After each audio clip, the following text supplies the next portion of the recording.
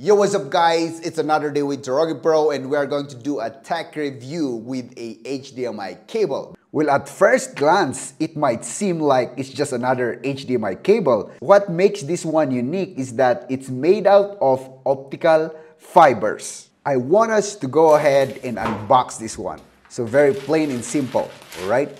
Now by the looks and feel of it, it's made out of this quality material.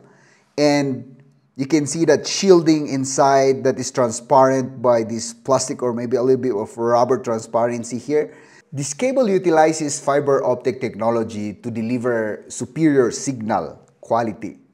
Now, it means to say that it can transmit high-definition audio and video signals over long distance with zero loss in quality.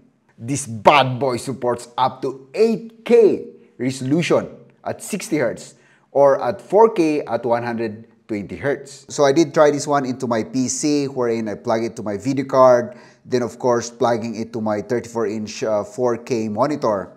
Now of course, even if we use this one in the camera, you cannot basically see a big difference at all, but of course in the long run you will see it, especially if you are doing streaming and gaming and editing. I do much of the editing, but for now I cannot tell you the difference between the copper cable and the fiber cable. Well, of course, what I can say about this RUIPRO HDMI cable is that it may be a bit of an investment compared to standard HDMI cables, but when it comes to that performance you want to get, especially on this long distance kind of setup, this will be a great buy for you. And I can remember back then when I set up a gymnasium which is 150 meters away, we use copper Ethernet cable, and you will have the delay when you press next. If somebody's presenting, then it will have this half a second that it's going to move.